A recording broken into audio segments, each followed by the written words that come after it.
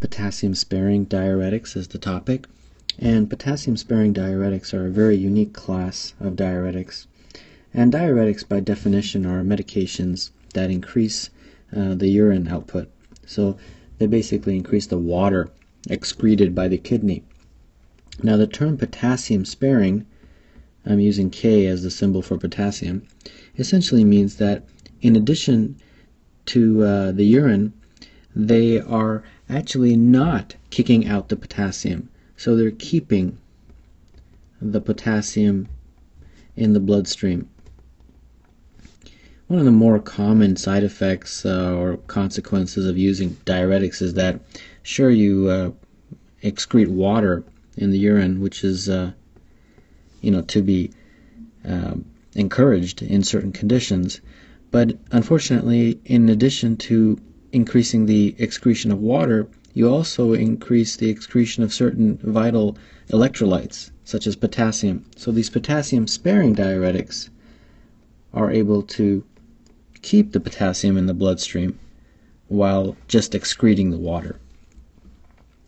So potassium is a very tightly regulated electrolyte in the body, and the normal value is between 3.5 to 5.0 milliequivalents per liter.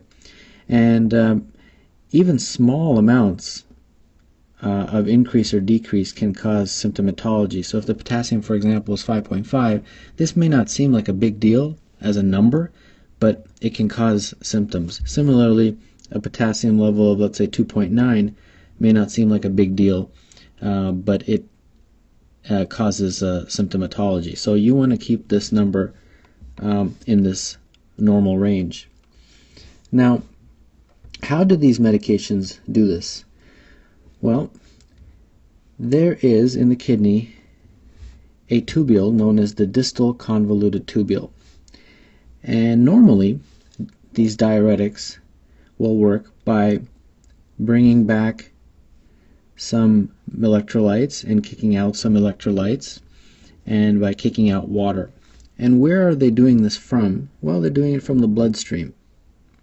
So I'll illustrate the bloodstream in red. So there's a relationship going on, and this tubule, essentially, which I've drawn in black, is where the urine is excreted out of. The distal convoluted tubule essentially is a part of the kidney. It's part of the nephron. So let's talk a little bit about how do these potassium-sparing diuretics work. Well, normally what you have is a scenario where sodium is brought back from the urine into the bloodstream, and as is water, and potassium is kicked out. What these diuretics do is they essentially block this, so the opposite happens. So if you kind of use the black to represent what's normal, I'll use the blue to represent what the diuretics are doing. The diuretics are doing this. They're actually kicking out sodium and water into the urine, and then they're bringing back potassium into the bloodstream. And then eventually the sodium and water go out into the urine. So the blue represents what the potassium-sparing diuretic medications are doing. So as you can see, they are bringing back potassium into the bloodstream, so you're keeping potassium, and then they're kicking out the sodium and the water, so you increase the urine amount because the amount of water being kicked out has been increased. So without further ado, what are the names of these potassium-sparing diuretics? Well, the way I remembered the names is that potassium stays. Potassium stays in your bloodstream. So the S, T, and the A are the first letters of the three potassium-sparing diuretics. So the S is spironolactone, the T is triamterene, and the A is amiloride. So those are the three potassium-sparing diuretics that I wanted to discuss. So why would you use these medications? What are the possible usages? Well, one of the most common usages is high blood pressure. Another very common indication for use is edema. Any kind of swelling, any kind of condition that increases swelling in the body, for example, congestive heart failure. And also, you use them in any kind of condition in which you want to prevent the patient from developing low potassium. So if you want to prevent hypokalemia, you would give a potassium-sparing diuretic. What are some of the side effects of these medications?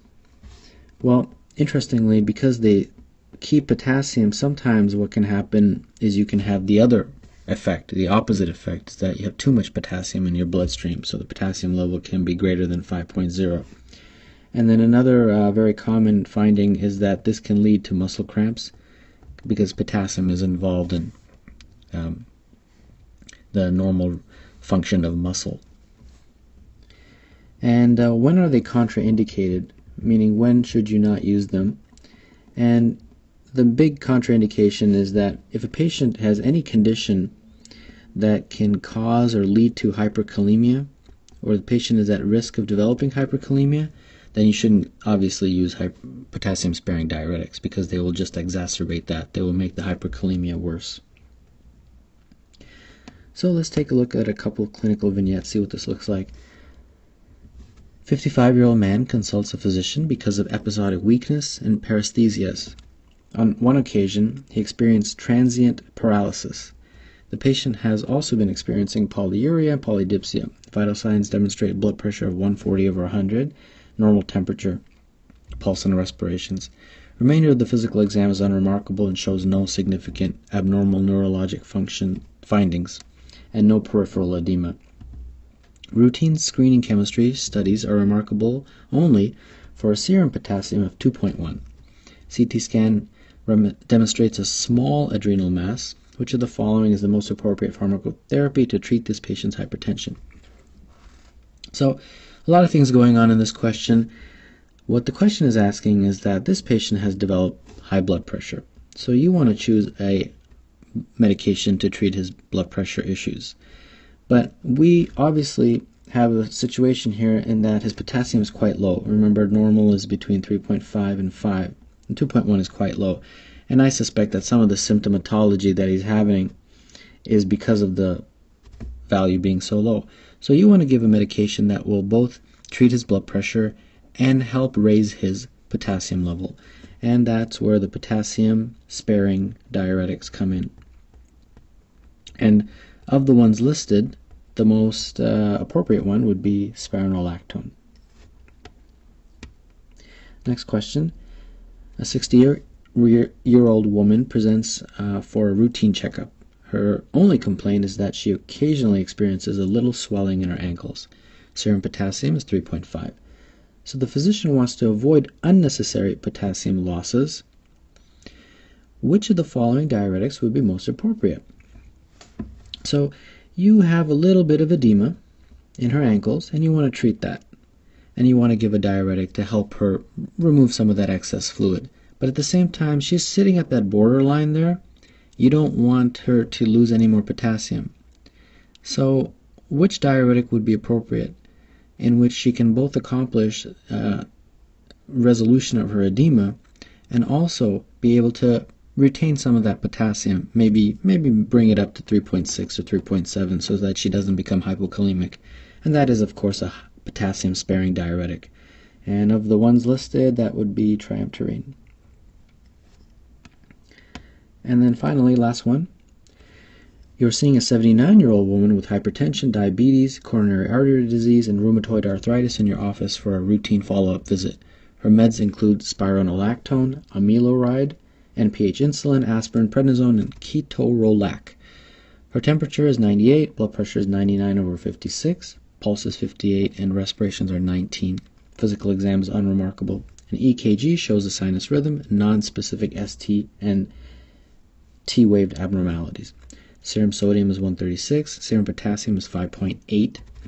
A review of her lab values over the past 6 months indicate that her serum potassium has been gradually increasing. The most appropriate management at this time is, well, Potassium is tightly regulated, so 5.8 is actually a very high. It may not seem that high, but it actually is. So why is this happening? Well, if you look at her medications, she's on 2 potassium-sparing diuretics. Not sure why she's on 2. Her blood pressure is actually a little low, so she's probably being over-medicated. She has too much blood pressure medicines being given. So she probably needs to have one of those blood pressure medicines discontinued.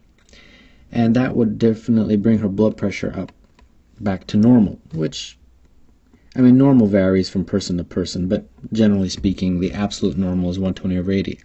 In addition to the fact that she is getting too many blood pressure medications, she also is getting 2 blood pressure medications that are raising her potassium, because they're both potassium-sparing diuretics, and that's why her potassium is so high. So discontinuing one of them would probably be the best choice. And of the choices listed, that would be choice C, discontinuing her amiloride. If that happens, the blood pressure will most likely go back up, and the potassium value will go back down.